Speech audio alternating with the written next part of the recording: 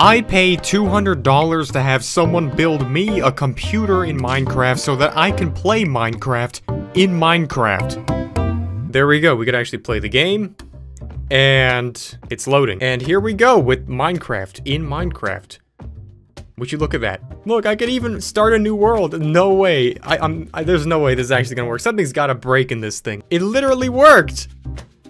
I'm in a Minecraft world. It's not even slow. Because what the Fiverr guy asked me was like, do you want a big screen and slow? Or do you want a small screen with less detail but fast? Well, what's the difference?